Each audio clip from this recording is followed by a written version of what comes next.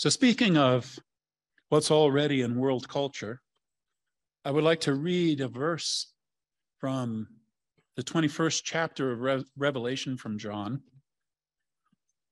A little noted verse. I don't remember having read it before. When you look at the plain meaning of it, it is rather remarkable.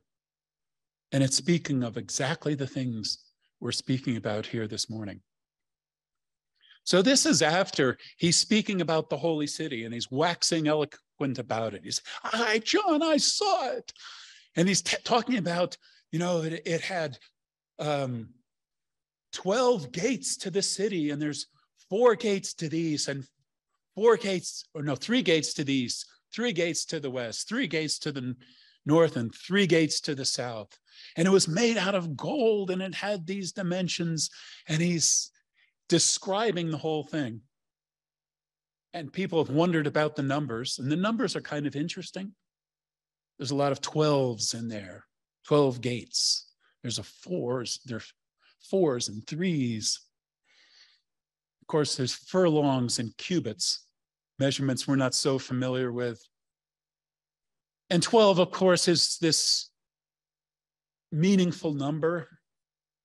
There were 12 disciples, 12 tribes of Israel. If you study astrology, right, there's 12 astrological signs. There's 12 months in a year. So the numbers are interesting, but without diving into what the numbers themselves might mean, can we just agree that he was saying there's a design, there's a pattern to the city. It's made a certain way, it's set out a certain way. There's an already existing reality that has a pattern to it that's relevant to you and me, that tells us about the city we're living in. It tells us about ourselves. That, it seems to me, is the most significant thing he's saying. So I'm going to read this verse. As usual, we've got to not be baffled by the English language of the time that it was written or translated. He says this, "And he measured the wall thereof." He's talking about the wall. "He measured the wall thereof and 144 cubits. 144 cubits. Well, that's 144, which is 12 times 12. But I don't want to get obsessed with those numbers. But then comes this. According to the measure of a man, that is, of the angel. So what does that mean? According to the measure of a man, that is, of the angel. He's equating 3 things here and saying the measure of them all is the same. The design, the pattern of them all is the same. The pattern of the city is the pattern of a man.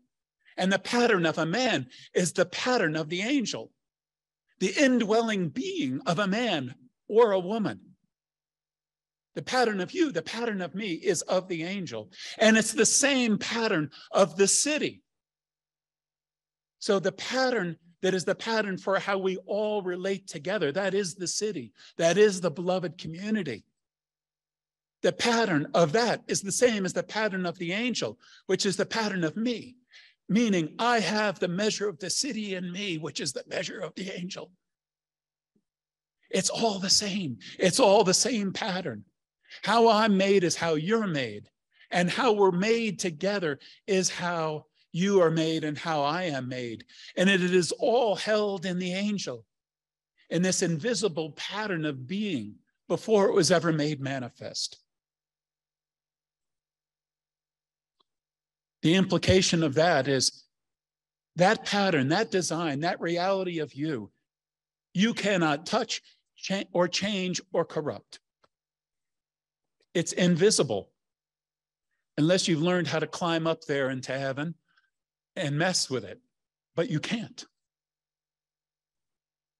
It's perfect. It is you, the beauty of you. But here's what you can do. You can allow it to come down into you. You can allow the wisdom of it to fill you, to tell you who you are and what your life is meant to be. And at the same time, it's telling you how to relate to the person next to you, is giving you the pattern for that. The question is, are we paying attention? Or are we obsessed with the human ego state, the state of separation, with what we want from another person, what we demand, with what we're disappointed at, what we're fearful about? So I say, let us look up like John. Let us see the holy city.